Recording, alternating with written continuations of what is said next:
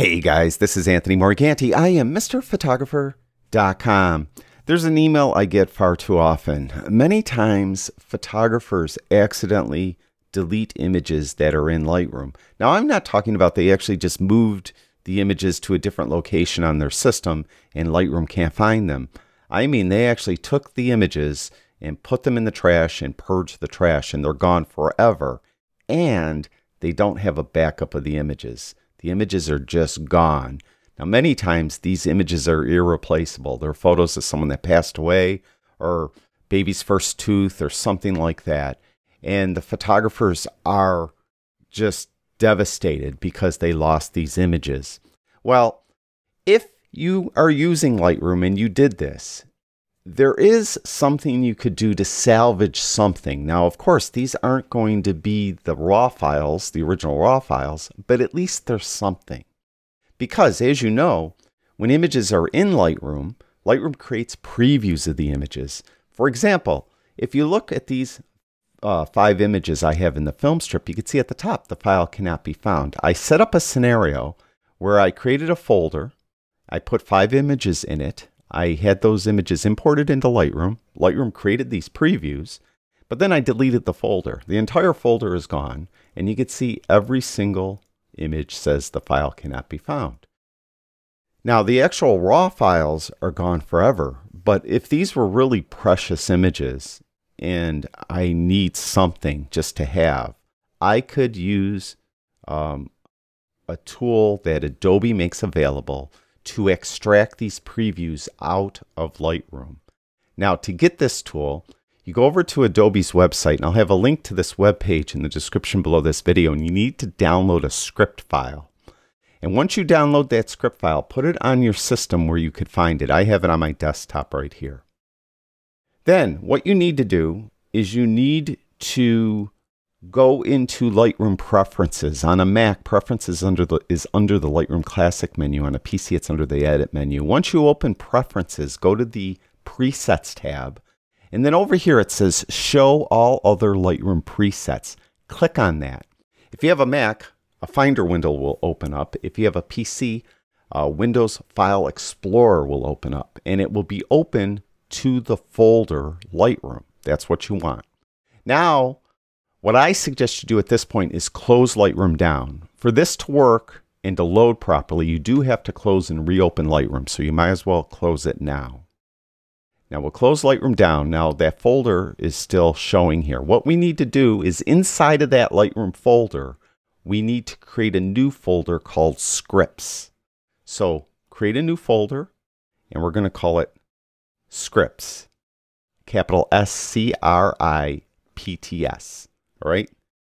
Then we're going to take this file that we downloaded from Adobe and we're going to put it inside of the scripts folder, just like that. So it's inside of that folder now.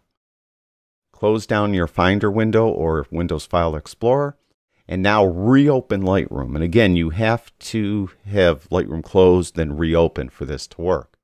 Now, once you reopen Lightroom, you'll notice at the top menu area, you now have a little scroll there. Now what you need to do is just select all the images that you want to have previews extracted of. So it's all these missing images. So I'm just going to select them all. So they're all selected down here. Then I'm going to go up to the little scroll, click on it, and go down to Extract Previews.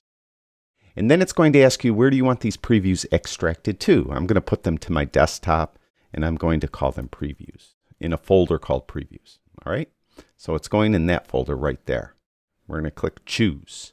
As soon as I click choose, Lightroom is going to extract the best possible preview because many times Lightroom creates different size previews. And actually you have the option of creating different size previews. If you create a 1-to-1 preview and that 1-to-1 preview is available, Lightroom will extract that 1-to-1 preview for you. So actually, if you do use 1-to-1 previews, you'll get a better JPEG extracted, a larger JPEG. So it's extracting. You can see writing best possible previews.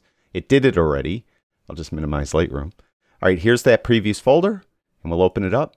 And you can see there are the 5 images. And you can see it has the size, 2560 by 1707 for 2 of them. This one was 3612 by 3612.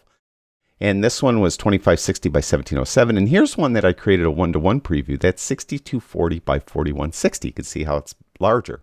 Now, unfortunately, when you do this, any edits you already did get baked in. So they're already there. You're extracting edited previews. Any cropping you did is done. So if you did crop the image, anything that was cropped away is gone forever. And a lot of the metadata is stripped out too.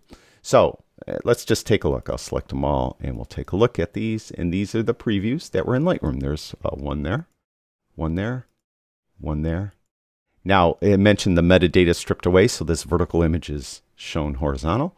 And there is that one that was a 1-to-1 preview, so that is a more resolute image compared to the other ones, but I can't tell on my monitor, but you get the idea. So at least you have something. Again, I don't claim these are as good as the raw file or anything like that. And as far as Lightroom is concerned, Lightroom still thinks the file is missing.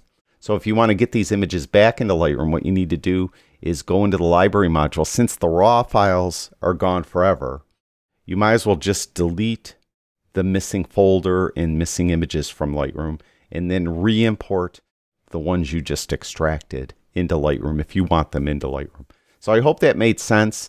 Again, in the description below this video, I'll have a link to Adobe's website so you could download that script file. Now, one note is as long as you have that script folder in that Lightroom folder with that script file in it, you're always going to have this little scroll show up in Lightroom. So it's always going to be there.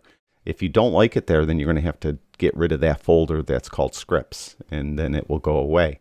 But maybe it's handy to have, just in case you ever accidentally delete a file and it's gone forever, you didn't back it up, then you have that. Now, of course, the moral of the story is back up your images. It's really the easiest thing you could do to make sure that you don't face catastrophe. Thank you, everyone who watches my videos. I really do appreciate it. I'll talk to you guys soon.